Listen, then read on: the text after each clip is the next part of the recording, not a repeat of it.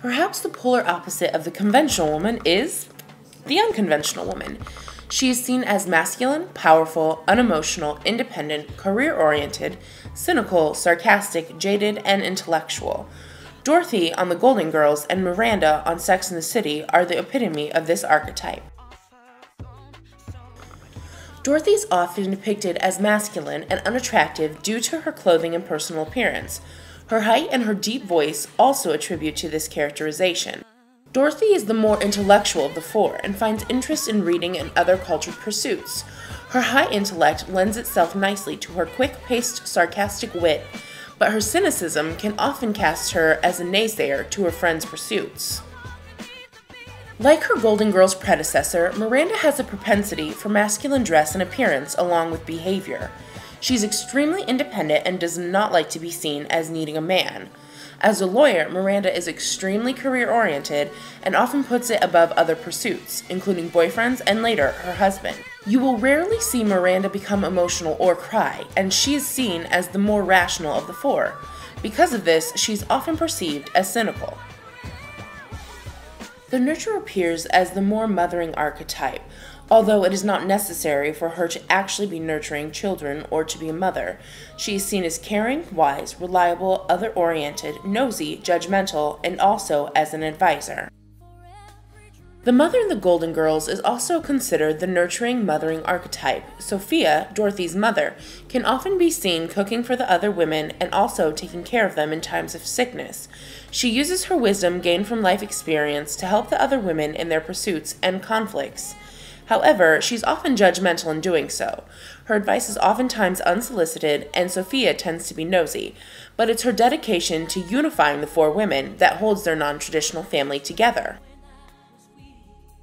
Carrie's also the glue that holds the four women of Sex and the City together.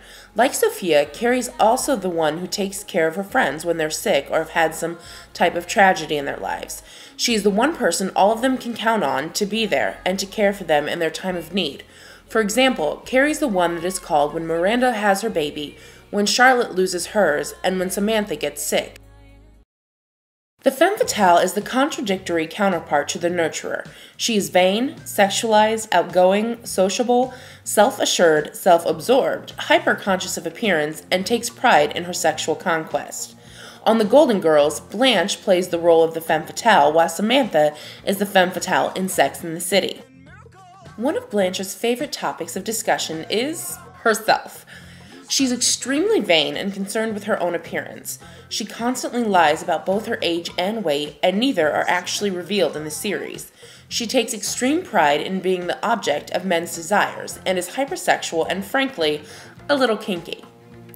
Blanche is extremely self-absorbed. During any major crisis, her utmost concern is how the situation will affect her. Although she's self-centered, she's a lot of fun to be around. She's extremely social and is often the life of the party. Despite being the oldest of the four women, Samantha is the party girl. Like Blanche, she is often the life of the party and is extremely social. This is seen through her career choice as a PR agent, which provides her the opportunity to attend many high-class social events. Samantha prides herself in being connected to others. Along with her career connections, Samantha also prides herself in her sexual connections, which are numerous. She's not known for being in a stable relationship and considers herself a trisexual.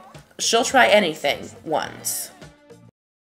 So, you may be wondering, how is this all relevant? According to the Encyclopedia of Women and Gender, American children watch 3 to 4 hours of television each day and will have spent more hours with the media than in school by the time they're 18.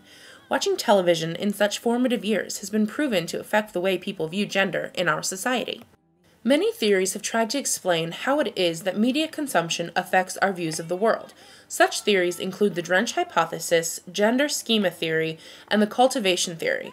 The latter, proposed by George Gerbner and his colleagues, is one of the more widely respected theories. According to the Encyclopedia of Women and Gender, the cultivation theory proposes that television's consistent yet restricted images and portrayals construct a specific portrait of reality, and as viewers watch more and more television, they gradually come to cultivate or adopt beliefs about the world that coincide with this portrayal. This idea has been proven through many different studies, which suggest that moderate links do in fact exist between gender stereotyping and television exposure.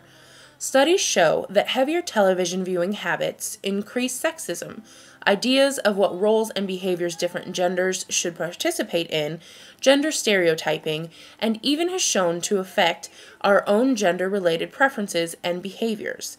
For example, those who are heavier viewers of television tend to have a higher preference towards traditional activities and occupations according to gender. And it has even been shown that not only do people have these preferences, but that television viewing can actually increase gendered behavior. Because of this, it is important to offer a multitude of possibilities to television viewers in terms of women's roles and occupations, because if we don't, it seems that we are limiting women.